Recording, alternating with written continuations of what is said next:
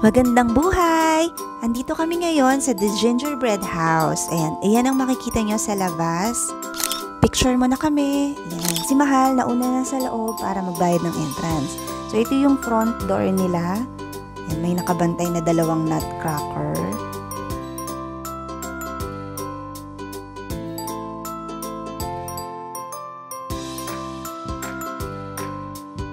Sa loob, tatatakan kayo. Katibayan na kayo ay bayad na. Sabi ni ate, enjoy! And sa tingin ko naman, mag-e-enjoy talaga ang mga bata dito.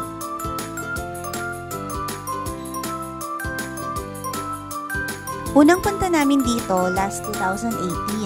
And then 2019 yung pangalawa at ngayon yung pangatlo. Itong area na to, dyan pa yung parking dati. Sa pagkakatanda ko, 50 pesos entrance pa lang sila noon. Pero ngayon, 150 ang adult and 100 ang kid. Ang dami na rin nilang bagong attractions. Dito pa lang sa entrance, very colorful na.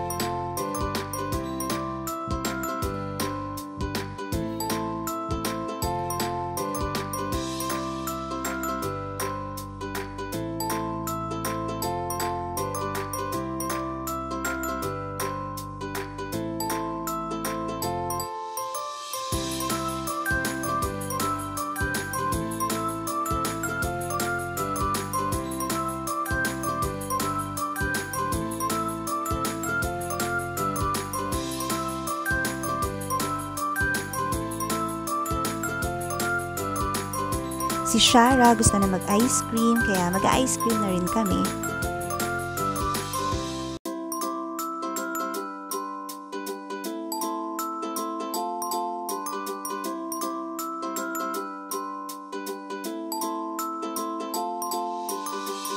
Ito ang kanilang ice cream for sale, cones, sundaes, and floats. Oreo sundae for Shara.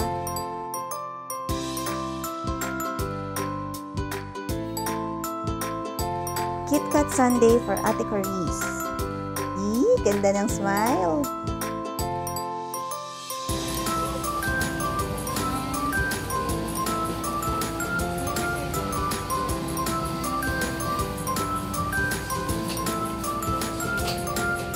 S'mores for Ryzen and Marie. Ito na video yung kay Marie.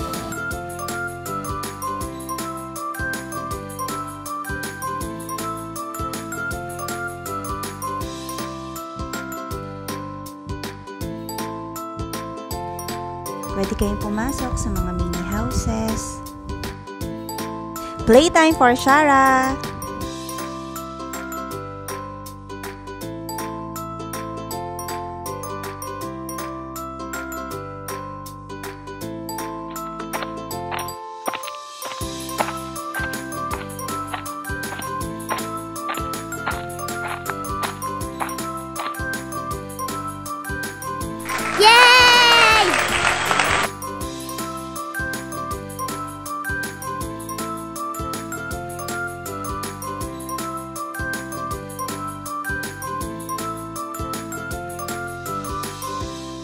Pasok na tayo sa Candy Village.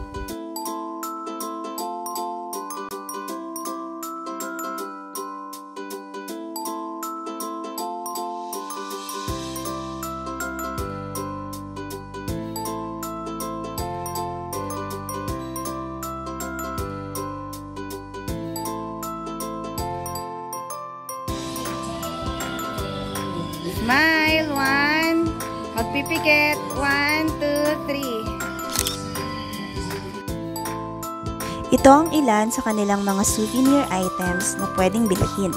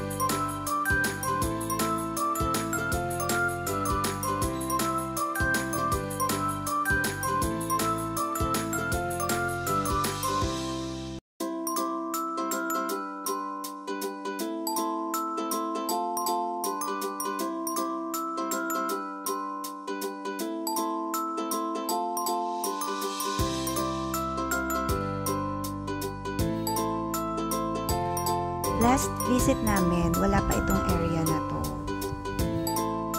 Nagandahan ako dito, isa to sa favorite ko. This area is only for 1 to 3 years old. Dito, hindi ka magugutom kasi marami silang ino-offer na food. Kanina, ice cream, tapos ngayon pwede ka mag-coffee, may crepe, hot dogs, french fries. Yan yung kanilang dining area.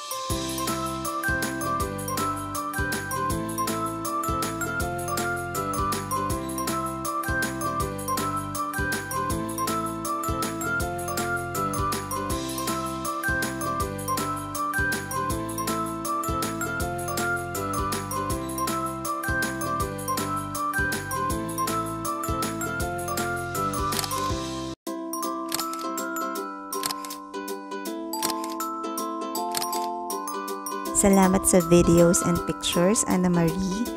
Siya ang nag-direct niyan. Diba? Hiyang-hiya ako. Nasa mood na ulit ang bunso. Hi, Shara!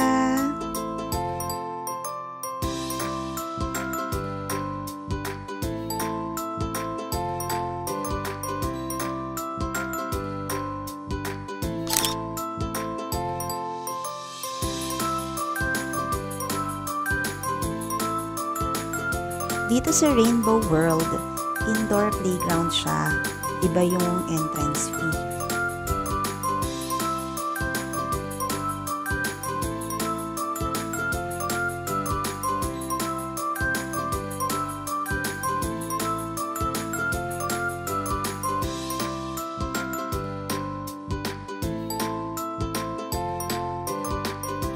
Ang sarap lang din sa pakiramdam habang naglalakad-lakad ka.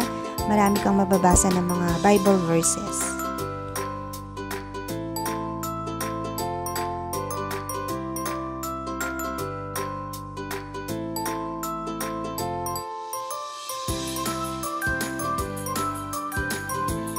Pagpasok sa loob, ito yung kanilang restaurant.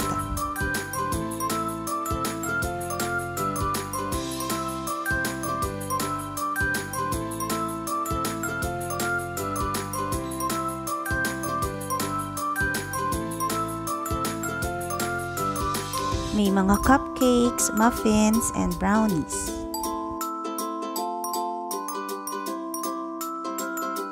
Pwede na rin kayo mag-lunch dito. May group meals din sila.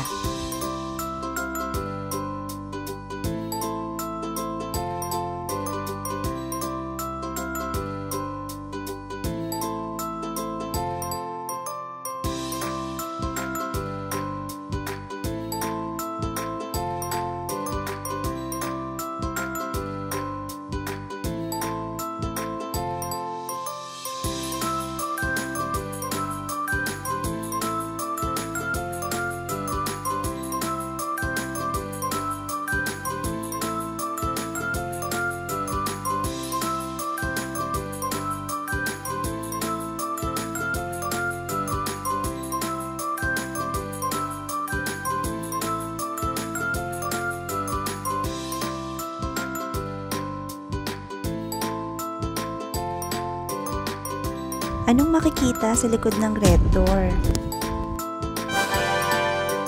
Akala nyo horror, no?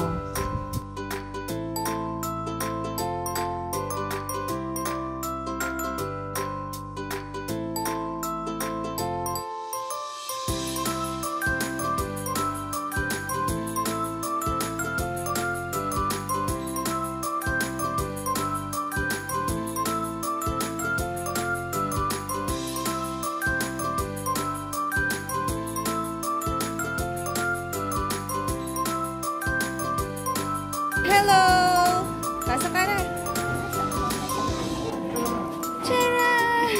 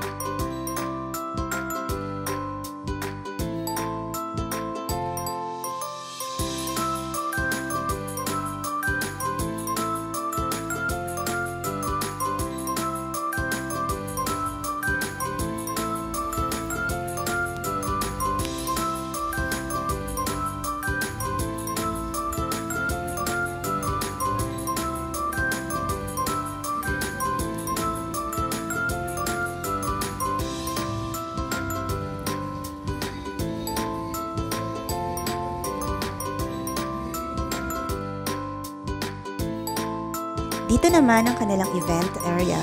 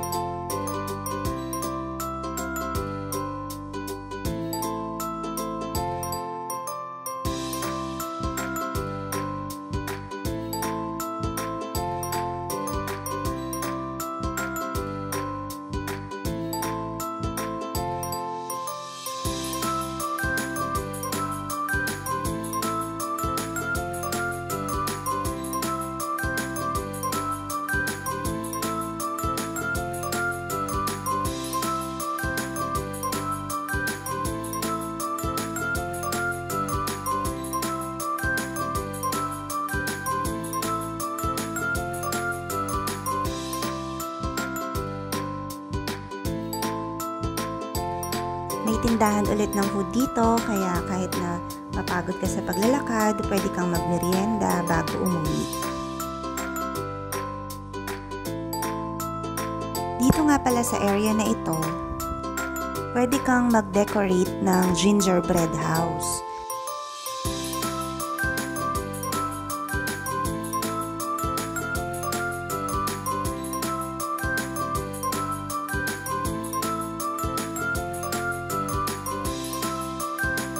Hi everyone!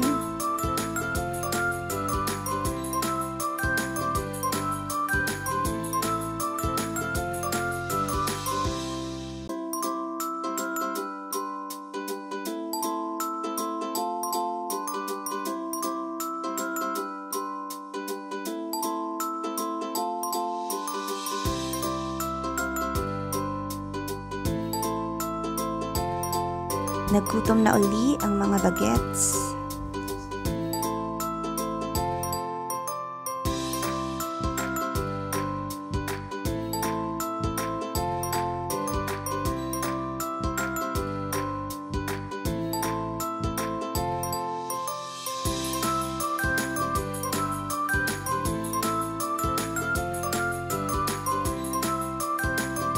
Last stop, souvenir shop.